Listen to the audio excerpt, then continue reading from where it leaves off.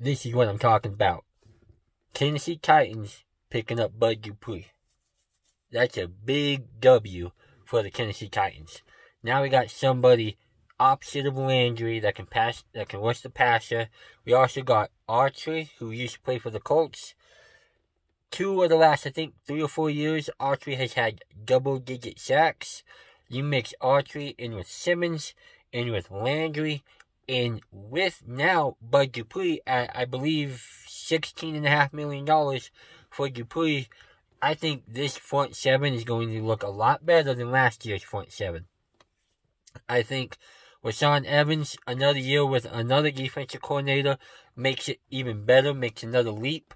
I don't think you can judge him so much on last year's productivity, largely because 2 years ago, he was a pretty dang good inside linebacker. Then you come up with this year, and you got Vrabel calling plays, you got Bowen calling plays, then you're going back to Vrabel calling plays. You can't expect people to just be able to really succeed in that. And, and I think that goes for Kevin Byard. I think that goes for what would have been a Joey Jackson.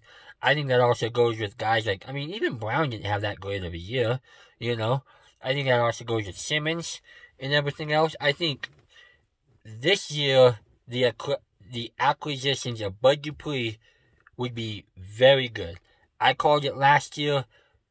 Vic Beasley, Jadeveon Clowney were complete bust for fucking picks. I said Jadeveon Clowney would not live up to his potential. People sitting here saying, oh, he'll get 5+ sacks. He'll get this many sacks.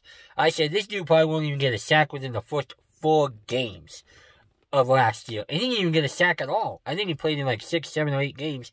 And he did not get one single sack. Listen, hurries and pressures, they're great. But when are you going to turn them into sacks? You got to turn them into sacks, into yards of loss. Clowney wasn't doing that last year for us. I am totally okay with spending $16.5 million on Dupree, because every single year with Cameron Wake, Vic Beasley, Clowney, and stuff like that, we've been putting little band-aids on the wound that is the no pass rushes. We got to whip the band-aid off, and we just might as well just pour the alcohol in there and get it fixed. If it works, it works. If it don't, okay, well then yeah, that sucks. But at least you can sit here and say, we're throwing money at players that most likely can succeed. When we were just filling in little holes here and there with players that they're not really going to excel, they're not really going to do great. They're just a little, here we go. We'll just put this here for now, a little band-aid here for now, and come in and dress it at another time and everything.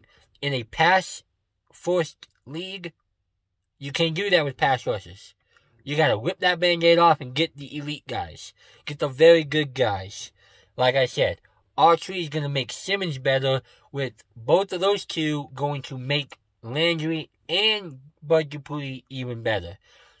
Now, the only issue I got is, can Bud Dupree get back fully healthy for practice, training camp, and yada, yada, yada? We're going to see about that. Okay? We're going to see about that. Now, this turns our attention to the NFL draft. Now, what was a big need in edge rusher, now the big need is going to be wide receiver or cornerback. Where are we going to go? Do we go wide receiver? Do we go Bateman? Do we go Moore in the first round? Or do we hope that maybe one of those guys can kind of maybe slide down into the second round, and then maybe we have to jump up? Or do we trade back, a handful of picks or so, and still get Moore? Elijah Moore, watch that name.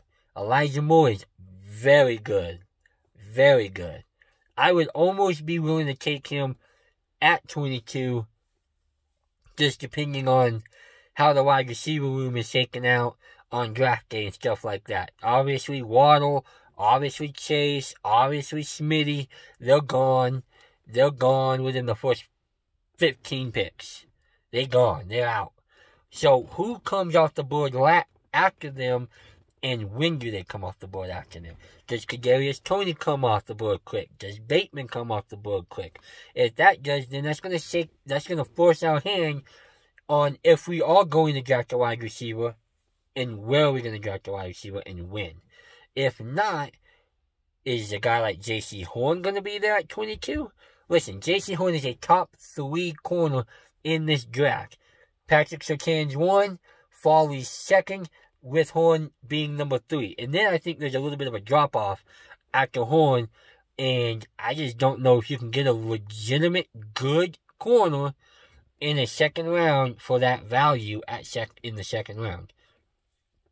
So I think you may most likely maybe go with J.C. Horn, and you just kind of see where you're at. But the issue is I think we have to go wide receiver 1st round, if we do stay at 22, mainly because we let go of Adam Humphries and Corey Davis. So, tell me what you think in the comments. Let me know. Tighten up.